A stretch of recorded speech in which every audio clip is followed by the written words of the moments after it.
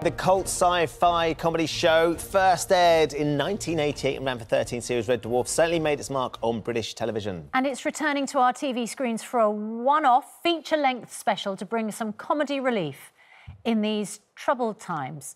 Craig Charles joins us, Chris Barry, Robert Llewellyn, and do we have Danny John Jules as well? We can't find the cat. The cat's gone AWOL.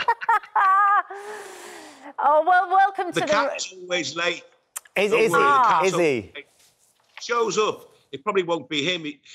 Most actors have a stunt double, but he's got an on-time double. And so shows up. It probably won't be him. It'll be someone who just looks like him. So, Craig, this doesn't come as any surprise to you whatsoever.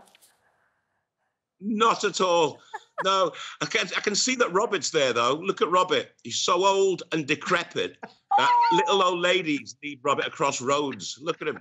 It's true. Women Well, that's a little and unkind. offering Robert, their seat on the bus. Robert, I want to talk to you about when you were filming. You were actually taken quite seriously ill, weren't you? Yes, I was. I mean, I just want to really underline the fact that I'm extremely recovered now, and I'm extremely grateful to be recovered now, in particular. But also, I know I don't look it. Thank you, Craig. But I have to. I just want, because everyone's doing shout outs for the National Health staff, of course, rightly. But I was so incredibly well looked after in St Thomas's Hospital in London. They were extraordinary. And it's their job, and they're just brilliant at it. We are incredibly blessed to have them. It was amazing, and I survived. You're spot on. Of course, that's the hospital where our Prime Minister is being looked after right now. It wasn't COVID, was it, Robert? You had sepsis. Again, extremely serious. Yeah. No, it was in November, so it was long before COVID. Yeah. Chris, we get a sense already of the humour and the enjoyment that the three of you, and certainly Danny when he eventually turns up. I can't believe he's late and he's only got to come down the stairs from his bedroom. We're getting a sense. We don't mind if he does it in his bedroom. We're getting the sense of the fun that the four of you have. I've just had to put up with for the last 32 years, 33. I think it's 33, actually, since we first started. But, yeah, no, look, Danny will be here. Right at the end of this whole sequence, Danny will suddenly turn up and say, "Hi, guys, what's happening?" Well, look, tell us a little bit before he does turn up and steal the limelight as ever with the what people can expect from this one-off special. It's a 90-minute special, this on Dave Tonight, isn't it, Chris? 90 minutes. I think it's the story we've all been waiting for, really. I don't know how much you know and how much the audience know, but we go to a cat planet. You've got to see a clip now. Yeah, keep going, keep talking. We can hear you.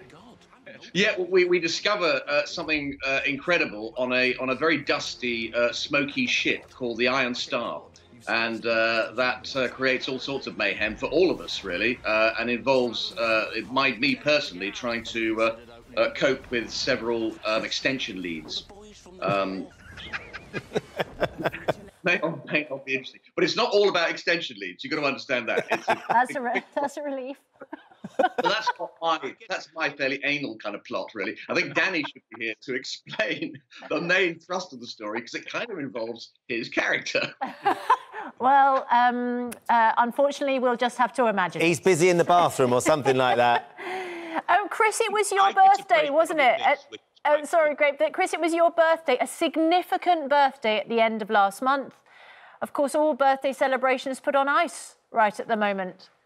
Well, yeah, it was a nice little birthday at home with the family, but not the swinging party that I hoped it was going to be to celebrate my 30th.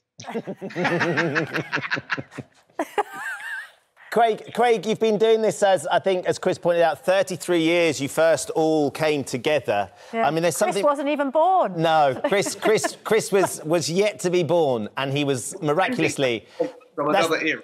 That's the magic of sci-fi, isn't it? He was as a hologram before he was born. I guess that you kind of look back at that original meeting when you all came together and looked at the scripts and thought, well, what's this going to be like? And then here we are, 33 years later, still celebrating it with an audience that absolutely adore the characters and the whole show. Yeah, the audience have been great over the years. I mean, I think we still go down as the most watched sitcom on BBC Two. I think we were getting sort of like 8.99 million viewers in its heyday. and the audience have always stayed with us. And I think a lot of it is to do with the writing, obviously, and then there's the chemistry, the cast as well. I mean, there's a very unique chemistry between me, Robert, Chris, and Danny that you can't really replace. And they've been a joy to work with all these years. I've known them longer than I've known anyone else in my life. What, my parents are dead now. I've known them longer than my wife and my children. So they're the kind of oldest human relationships that I've ever had. And when we get together, it's like we've never been apart. So I always look forward to it. I love a Red Dwarf script landed on the floor, because you just never know where you're going to end up going, because the adventures are just absolutely brilliant. And this one, Promised Land, which goes out tonight on Dave at 9, is just a fantastic story. Lister, I get to play God. And I went home to my wife and kids and said, "You're not going to believe it. I'm playing God." And you could have seen them laugh into their dinners. I mean, they spat their dinners out. Just laughed at me. Before we let you go, your top tip for getting through lockdown, Craig? Well, I'm lucky at the moment, to be honest, because I'm doing, although the Gadget Show's been put on hold for a short while, I'm doing Drive Time on BBC 6 Music. So I'm getting out there and broadcasting between 4 and 7 every day on 6. So I'm getting out a bit. My wife and kids are going a bit stir crazy, though. And I think we're starting to find things that we don't really like about each other. Oh, no. Oh, no. Here's Danny John Jules, late to the party, but you're very welcome. Here's the news. Danny, how big is Danny? How big is your house if it's taken you the whole interview to get from your bedroom into your office? Mate, I tell you what, I've been on the phone on about 4 different lines trying to get through, while all the messages in London are saying, "Where are you?" Well, look, we're glad you finally joined us, just so we can say thank you very much for joining us. It's lovely to see you all. At least I had to get a cup of tea, didn't I? Yeah, that's what it was. That's the priority. He needs to get his rider in. Go on, Chris. The birthday greetings, by the way. The others forgot. Oh, yeah. Happy birthday, Chris. Oh, sorry, Chris. Happy birthday. They really care, honestly. Hey, Chris who? You'll find out tonight, buddy. Is Chris Barry out of the house? Chris Barrett. Chris Barrett, I'm Blue Pilot. Right, sounds like you need a conference call to catch up with each other. It's lovely to see you.